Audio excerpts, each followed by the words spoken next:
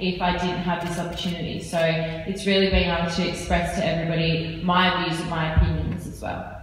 Yeah, I definitely agree. That's how me and Reese met, through social media really. Even though we went to the same school, we actually knew each other. So I slid into his DM and just like that, we started training together. So I think, yeah, that and definitely the travel, like even events like this has been such a fun weekend already. Yeah, it's all through social media, it's pretty cool. Yeah, same thing, it's just the networking.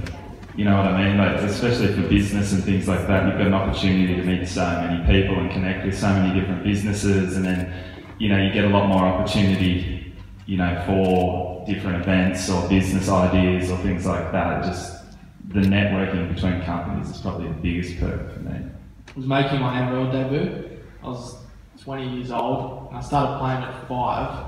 So ever since then, 15 years, I was just like, I'd do anything to play NRL. And that, I still remember that moment when I was about to run on the field. It was just like the best feeling ever. Like, it was all those years of like sacrifice, hard work, and this build up to that one moment, and it was just so worth it. I'll never forget that. For me, it was actually only like two weeks ago. I think me and Kane started a podcast, and we were talking one day about having jobs that you hate, and we were talking about when Kane retired from footy and he was working at Bunnings, and it was just a 9 to 5 on the grind and how to get out of it and things like that. And we got a message off a girl the other day who said, I literally work at Bunnings, and she quit her job and went and pursued something else from the conversation that she listened to us. And that was massive for us, because that's why we started the podcast. So even like, you know, the business side of things was great. That was like the first time I feel like we seen someone, like we genuinely had a positive impact on someone's life. Like they were willing to go off what we said to quit their job. That was massive for us, I think, as well, that podcast that we did.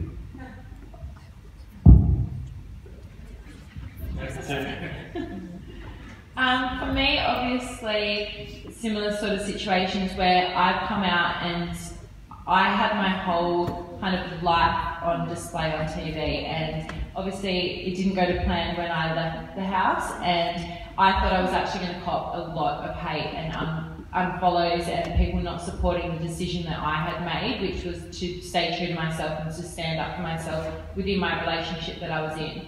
So I think for me, the pinnacle of where I'm kind of at the moment is that a lot of girls actually then, instead of hated me for breaking up with and getting out of my relationship, instead they actually looked up to me, and that was really amazing feeling. I would say the highlight is just meeting other girls who have inspired to start their own blog if they were too scared to, and I somehow inspired them to as well, and some of them have actually made it their full-time job as well, which is incredible, and just to meet them makes it feel so real. I guess it's not one highlight, it's just as you go through like the weeks and months and life, you just have like little moments where you kind of sit back and realise like that this is your life. And I've met quite a few people who have told me that I've inspired them. They were doing a degree they didn't like, and I was just kind of like plodding along, just doing it because I applied throughout school, got into it, and I didn't really think about a career or life after. I wasn't really excited about it. And not that you have to go from doing a degree to doing social media, but just being excited about the career you're having.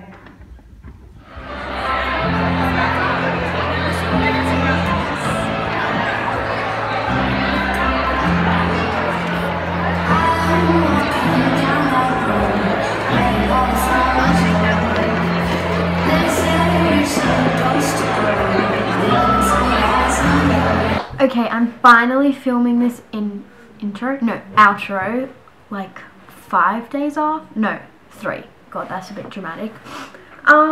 When I got home from the event, I was literally so tired because I had to wake up so early, so I didn't film an outro, but I thought I would film an outro and I'd show you just a couple of things that we got in the goodie bag. So, let's get started. Okay, to start off, we just got like this little thing to like fashion college or something.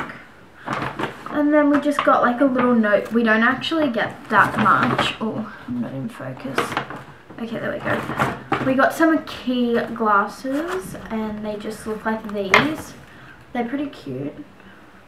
They just look like this. So we got these. And then we got these little lip gloss things from Boohoo. This is like a pack of 3.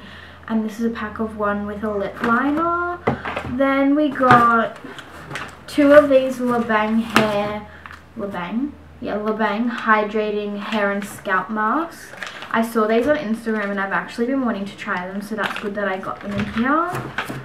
And then we got Mellow Cosmetics and we got a lipstick in the shade Candy Floss, and it just looks like this. It's kind of like a MAC bullet, and then it's like fluoro pink. Not really my colour, but oh well.